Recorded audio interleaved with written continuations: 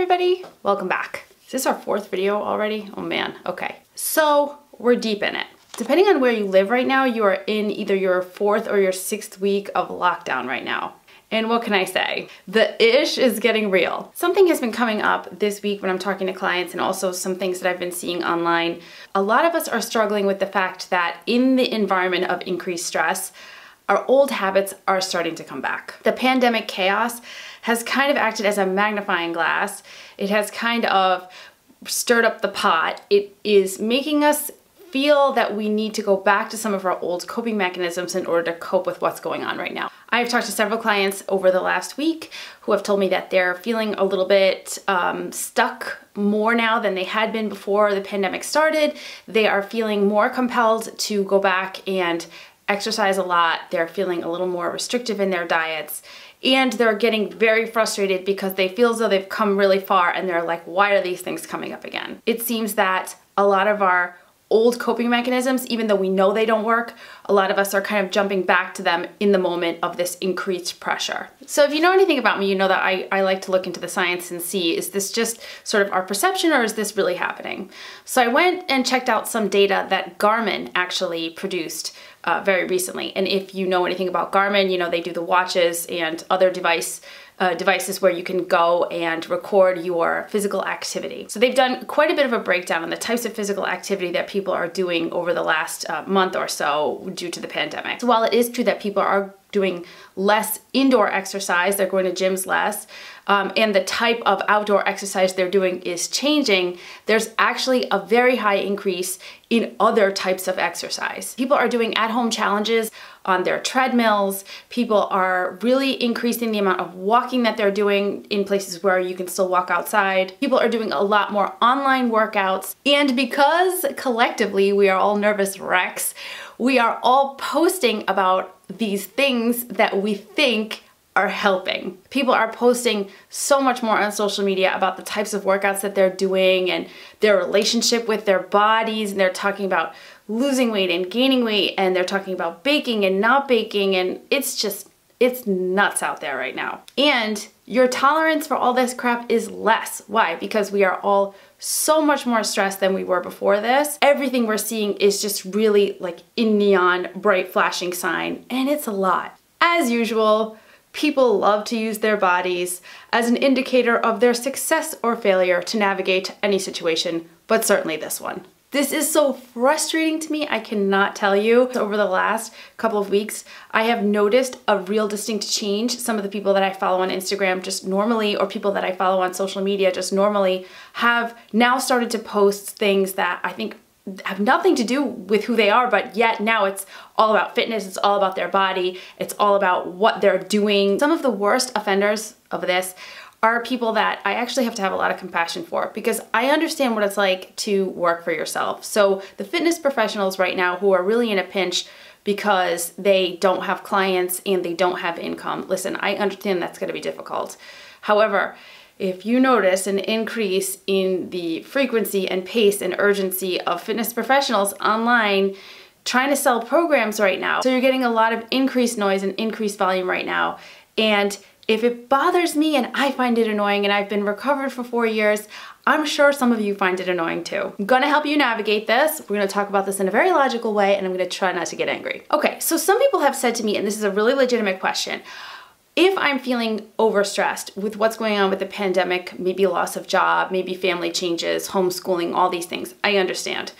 If I am feeling extra stressed out and I'm feeling like I need physical activity or an increase in physical activity, how do I know this is bad for me? There's some questions that you can ask yourself to find out whether or not your physical activity is actually helping you or if it's hurting you. First, is this activity making you feel better for the long term, or is it a temporary high? Is what you're doing something sustainable for the long term? Is it something that you feel as though is going to make you feel good for a very long time, so after a pandemic, or is it something that's just giving you that high bump right in the moment that you need? Second question, are you being kinder to yourself after engaging in these habits, or are they making you put additional pressure on yourself? So for example, are you feeling good about the activity, or are you saying, oh my gosh, I did this much today, I need to do Now that plus more tomorrow, and then on and on and on the next day? Are you feeling like you need to reach that certain amount or intensity or type of exercise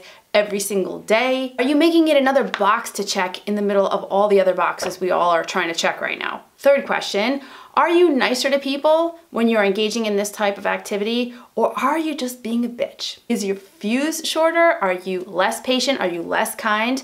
And by the way, I mean this before and after the exercise. So in anticipation of the exercise, are you really being a crack? And then after the exercise is over, are you being nicer or are you being kind of crappy? Be honest with yourself. And the fourth question, and probably the most important one, is this physical activity, is it expanding your life or is it contracting it? Think about this. This is hugely important. Is the amount of activity that you're doing or the type of activity you're doing inviting you to engage with the world, engage with your surroundings in a better and more positive way, thereby expanding? Or is your life becoming contracted and small because you're trying to achieve a certain amount, type, intensity, whatever? This is important right now, and it's going to continue to be more important as we move out of this panic pandemic mode and into the new world we're creating. Because remember, we're not going back, we're designing a new way forward. A big question in all this for people like us that tend to put a lot of pressure on ourselves is, why is this happening to me? Why am I doing this again? You are not a failure. Just get that out of your head right now. The fact of you going back to these coping mechanisms that do not serve you, it's not a reflection of you, it's a reflection of the intensity of the trauma that we are all going through right now. So, like, give yourself a break. But some of those underlying reasons why we slip back into bad habits have to do with some of the following ideas. Number one, in all of this, we're insecure. This is totally normal. How are you not going to feel insecure right now? Some of us are questioning who we are because we're not able to do the things we normally do. We're questioning for sure who we're gonna be because we don't really know yet what's coming. Again, these things are totally normal. We might be not letting go of the past by going through a normal grieving process that would be necessary to kind of get through that. And if you're interested to know more about what this looks like, you should check out the video I did last week, which is on grief and the grieving process as we go through this pandemic. We fear change. Kind of all of us do. Change is a normal and natural part of human life. It's very important that we remember this. Even when we're talking about things like physical changes, lots of the times we engage in our old habits because we are afraid of physical change. But physical change is what keeps us alive. A body that does not change is a dead one. Keep that in mind. Speaking of change, another reason why this happens is because we are not willing to look at ourselves differently. We are not willing to see that what we're going to evolve into might actually be better. Just because we don't know what's going to happen doesn't mean it's going to be something bad. So what ends up happening? We go back to our old habits of using our physical body as a punching bag to deal with all of this. So lots of people always say to me that they need physical activity for their mental health.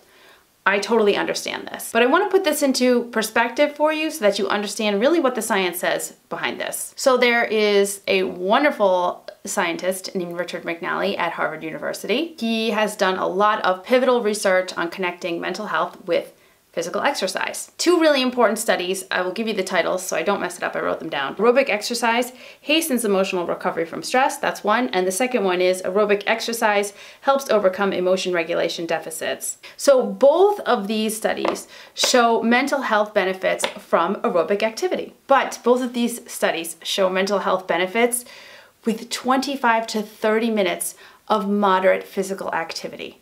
And we're talking 25 to 30 minutes on a treadmill or indoor exercise bike. I am not talking Peloton. I'm talking gentle cycling and maybe treadmill walking. In fact, most of the mental health benefits are found between 2.5 and 3 hours of physical exercise a week. Not a day, a week. This is well-respected, peer-reviewed research that you can find in journals. This guy is a super expert in this field. And how do I know this? Oh, because I got an A in his class. So you may not need to do the amount of physical activity that you think you need to do in order to get real mental health benefits. So, Jill, what do I do now? Well, first of all, you have to recognize that this is your tendency, right? This is the thing that you usually go to when you feel pressure. Just recognize it, know that it's out there, and don't try to hide from yourself. Don't beat yourself up over this, but recognize that it does require a correction. Realize, this is really important, realize that the alternative coping strategies, they might not feel as good at the beginning. That is also very normal until your body and your mind can readjust to a different way of managing stress. Realize that increased stress is not going to be combated by activities that increase stress. It's true.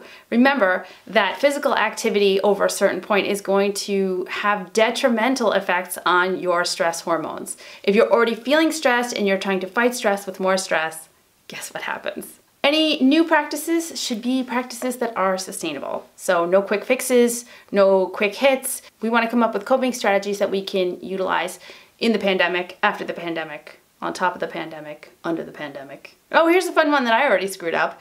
Recognize that a home workout, or a workout that's different than the one you usually do, is still a workout. I really messed this up in quarantine. I am not gonna lie. I was doing very gentle types of physical activity, home workouts and things, and then I kind of got bored, so I tried a few different things just because I liked the music or because it was dancing, and so I didn't think it was that intense, and then all of a sudden I was not sleeping for a couple of nights and my whole body hurt and felt like a truck hit it. Maybe it's just because I'm old. So you may think that just because you have to move your couch in order to get your workout in, that it's easier than you going outside and running or doing something that you think is more strenuous. That may not be the case. So definitely pay attention to how much you're doing, because it might not be what you think. And by the way, this is another one I wanted to mention. It came up with a client this week. The pandemic has not given you the magical ability to subvert overtraining. Just because running is the only thing you can do doesn't mean you should do it until you fall over. And finally, some solutions to this issue. A lot of times on this channel, I talk about journaling. I don't necessarily specify what it is you're supposed to do instead of staring at a blank page, which is truthfully what I would be doing. Whatever journal prompts you're using should help you set an intention. They should help you acknowledge your fears, and they should also help you be realistic. So a simple one that I've been using lately is 3 sentences with just sort of fill in the blank. It starts off with this: today I will focus on, and then I can fill in what it is that I want to focus on for the day. It will help me become more, fill in the blank. And then the third sentence is, I will do this by. So I'm focusing on a thing so that I can become more whatever, and I will do this by whatever. It should only take about 5 minutes. Much better when you write it, I've read, versus typing it out. So see if you can just, grab a notebook somewhere and jot it down. But it's a really great way of keeping your brain focused. A lot of habit change requires some rewiring, and the best way to do that is to hit it every single day. Solution number 2, meditate. Real talk, I hate meditation. I hate it before I have to do it. I don't know how I feel about it while I'm doing it. And when it's over, I am only willing to say that I am begrudgingly happy about it. Not my favorite activity. I would rather be doing kind of anything else.